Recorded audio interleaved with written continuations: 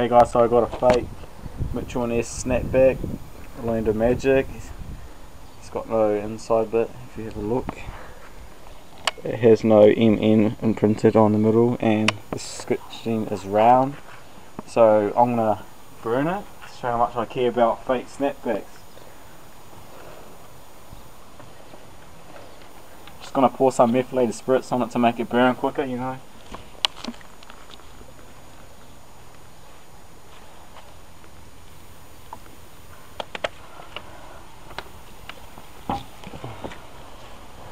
Just gonna light it.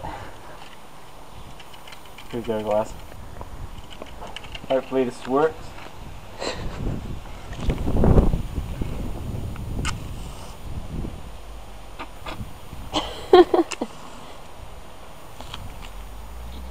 So, fake Mitchell Ness hat on fire.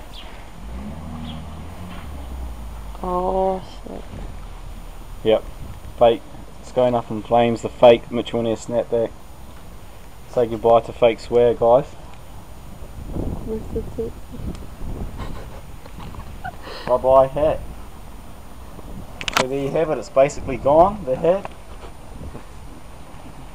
I'm sorry to say, guys who wear fake snapbacks, you can wear them, but not the real shit.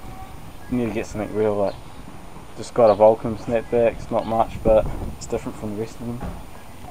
So yeah, we've pretty much terminated the hat.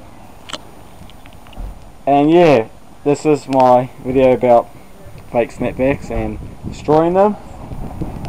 Like or subscribe on YouTube. And we started, the hat's nearly done. We've made a bit of a mess of it. And yeah, man. Drop hits in the club when I be DJing. From left to right, everybody start swaying. I be seeing girls tapping their. Don't you know what I'm saying? Teach me how to do it, teach me how to do it. I pull it back.